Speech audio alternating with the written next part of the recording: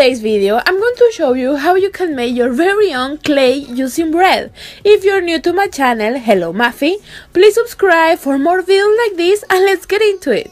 This air dry clay is super easy to make and you probably already have all of these ingredients in your home. For this you'll need bread. You can use expired bread if you have some so you don't waste food. Start removing the corners, crust or this part of the bread, and once you have the bread like this, begin ripping it to pieces to make it a lot easier to mix together.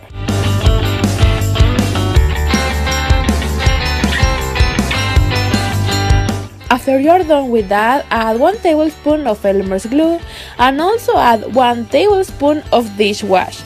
This is going to help us to remove the stickiness from the glue. Now mix all together and use your hands to knead the clay until it feels kinda like Play-Doh. This is an air dry clay and that means that this is going to be hard as rock once it is completely dry. So make the shape or whatever you want and leave this drying for 24 hours. And after 1 day, the clay should be dry and ready to paint. And that's it for this quick and easy recipe.